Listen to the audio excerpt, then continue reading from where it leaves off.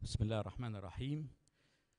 We are now calling for Dr. Hanan Morsy to begin the first talk about the first presentation in our 15th annual scientific conference meeting for Alexandria Radiology Conference. تفضلي دكتورة حنان.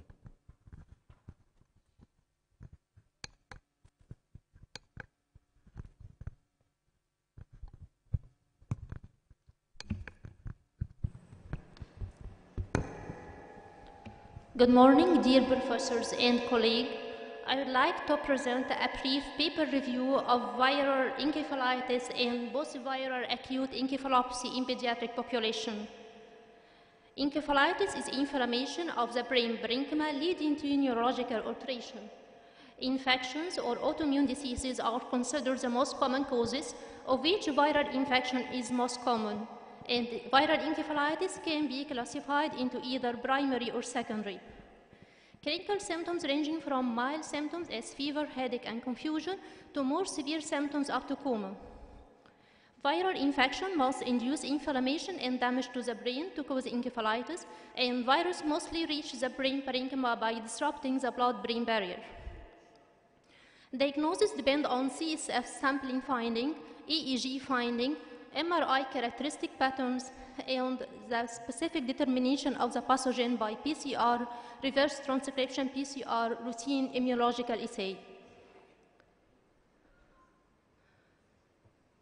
Neuroimaging, the role of neuroimaging of encephalitis include, first, supports the diagnosis of encephalitis by demonstration of abnormal hyperintense lesions on T2 and flare or diffusion, and enhancing lesion when blood-brain barrier is disrupted.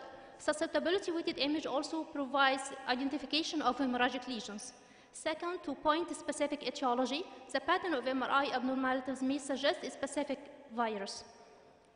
And lastly, the differential diagnosis of acute neurological dysfunction, including ischemic or hemorrhagic stroke, press, tumors, or anoxic injury. The pattern of MRI abnormalities of acute viral encephalitis can be classified into different groups as predominant temporal lobe affection or predominant gray matter, white matter, rhombencephalitis, or cerebralitis. Predominant temporal lobe affection most commonly occurred with herpes simplex virus. In children, there is herpes simplex virus 1 encephalitis with bilateral affection of the medial temporal lobe, cortical and subcortical swelling, diffusion restriction, and the affection is typically asymmetric.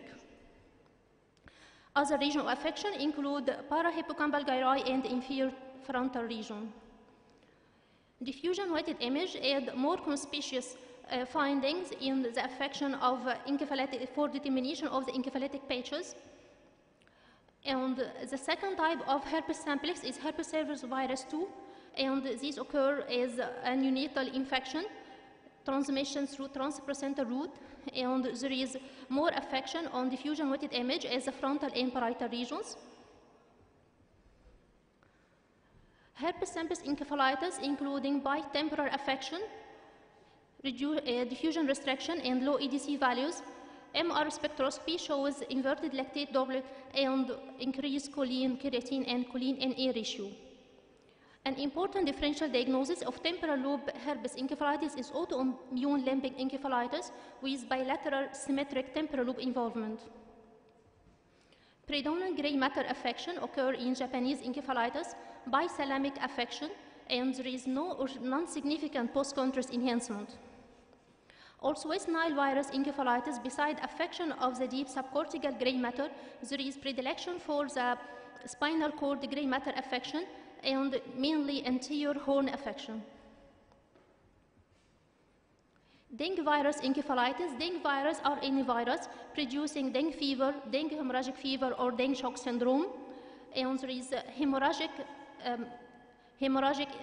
lesion at the internal capsule on the left side, also extending to the basal ganglia and thalamus, and additional lesion at the posterior parieto-occipital region.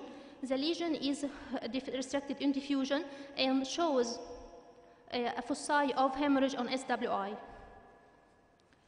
Other sites of affection may include temporal lobe affection with diffusion restriction and non-significant contrast enhancement.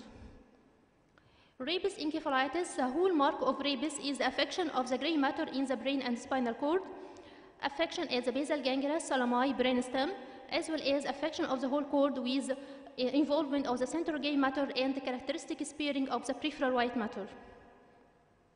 Swine influenza H1N1 infection also includes bilateral thalamic affection, periorundic encephalitic patches with diffusion restriction and focal leptomeningeal enhancement and subcortical enhancement, a small focus of blooming in OSWI representing hemorrhagic focus. Predominant white matter affection of viral encephalitis is in varicella-zoster virus infection. Virus infection of varicella is decreased by the introduction of vaccination. However, infection producing bithalamic affection and the patchy deep white matter affection restricted on diffusion, and it may be hemorrhagic. Varicella-zoster virus may induce vasculopathy by the transmission through the trigeminal ganglion into transaxonal to infect vascular adventitia, as in this case with left anterior basal ganglia affection head of caudate and anterior putamen, ischemic lesion, and time of right MRA shows localized focal stenosis at the M1 segment of left MECA. Progressive multifocal leukoencephalopathy, a presentation of John Cunningham virus infection, which infect mainly myelin-producing oligodendrocytes to develop multifocal subcortical white matter lesions. The lesions are more defined towards the cortex and less defined deeply, and the characteristic U fiber involvement with little or no mass effect characterized PML. White matter abnormalities may be transient as affection of the spleen of corpus callosum in influenza virus, Epstein-Barr virus, and rotavirus infection. And other differential diagnosis of reversible spinal splenial lesion should include hypoglycemia, drug toxicity, or seizures.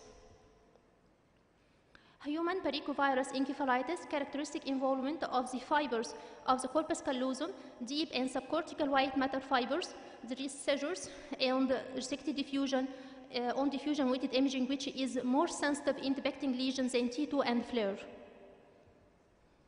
Viral cerebralitis. Rotavirus is the commonest cause of viral cerebralitis.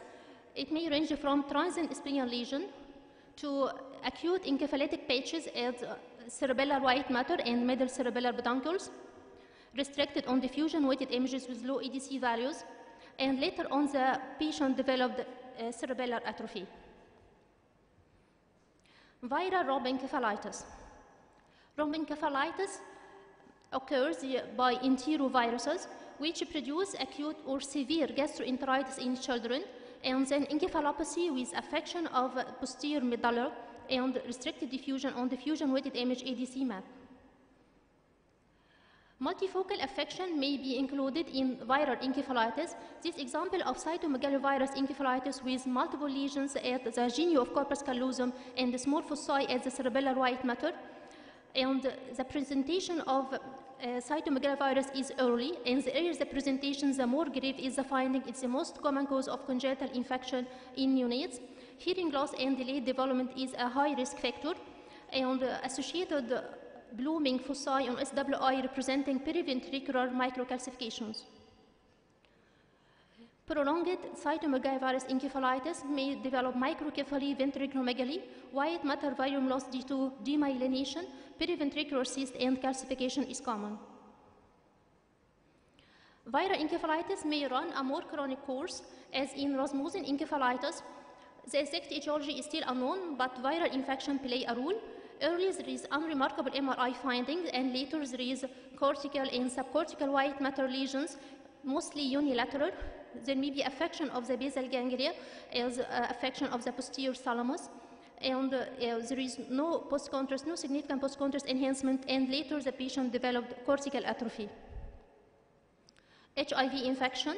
The hallmark of HIV encephalopathy or encephalitis is volume loss, with widening of the cortical foci and ventricular widening, reduced gray matter and white matter volume, especially at the medial frontal gyli. In more severe cases, there is bilateral symmetric patchy white matter lesion at the deep and subcortical white matter. In young children with high viral loads, there may be bilateral symmetric basal ganglia calcification as demonstrated as hyperdense lesion on CT. And this finding is rare in adults. Subacute sclerosing encephalitis is a rare post-infectious progressive form of encephalitis as a late sequelae of early measles infection. The hallmark is neuronal degeneration or loss, demyelation, and so the pathological findings in the progress of the disease developed bilateral patchy, asymmetric, hyperintense patches at the white matter of both cerebral hemispheres. Diffusion tensor imaging help in studying the disease progression and in assessing the therapeutic response. Usually there is abnormal diffusion tensor imaging parameters including decreased FA value and increased MD value even in normal appearing white matter on conventional MRI. MR spectroscopy shows decreased NAE peak due to neuronal loss and prominent increase of myoinstall due to gliosis.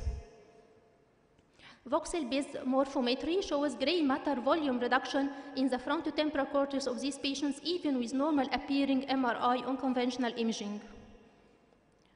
Lastly, acute encephalopathy associated with viral infection is a systemic syndromes leading to acute brain dysfunction preceded by infection. The main symptoms impaired consciousness and signs of increased intracranial pressure accompanied by seizures. Its illness is highest in infancy and early childhood, and antecedent infection, especially viral, is a major cause. There is no specific correlation between the virus pathogen and encephalopathic syndrome, so any virus may cause any type of encephalopathy. And the pathologic substrate of acute encephalopathy is diffuse or widespread non-inflammatory brain edema that may be pathogenic or cytotoxic. Three major categories can be encountered in this syndrome.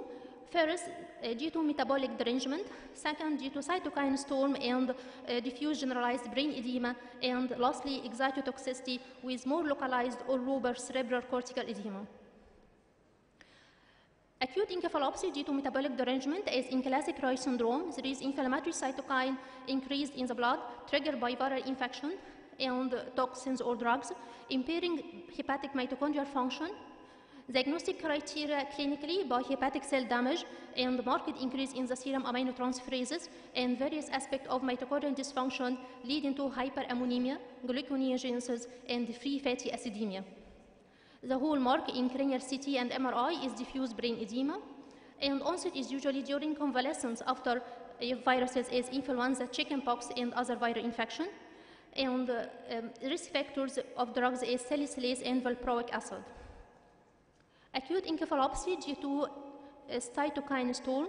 Viral infection is influenza and other viruses induce systemic inflammatory response syndrome with increase in inflammatory mediators in the CSF and serum as interleukin-6 and tumor necrosis factor alpha, and this leads to vascular endothelial injury and apoptosis of parenchymal cells with resulting brain edema, encephalopathy, multi-organ dysfunction, and DIC. Three clinical syndromes are included: Rayleigh syndrome, hemorrhagic shock and encephalopathy syndrome, acute necrotizing encephalopathy. In Reich syndrome, there is acute encephalopathy with severe liver damage, CT and MRI showing bilateral diffuse cerebral cortical and subcortical edema.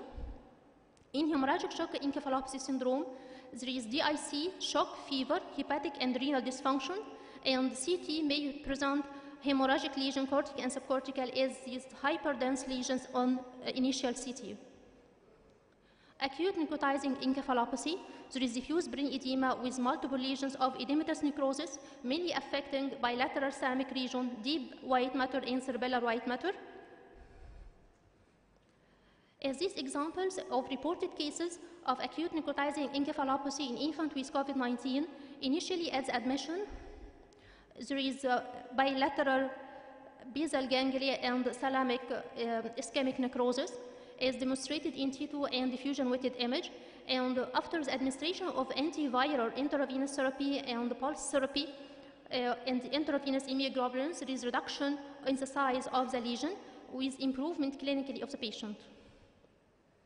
Lastly, excitotoxicity, which is called acute encephalopathy with febrile convulsive status epilepticus, viral infection with increase in the serum and CSF cytokine level leading to both endothelial damage and fever.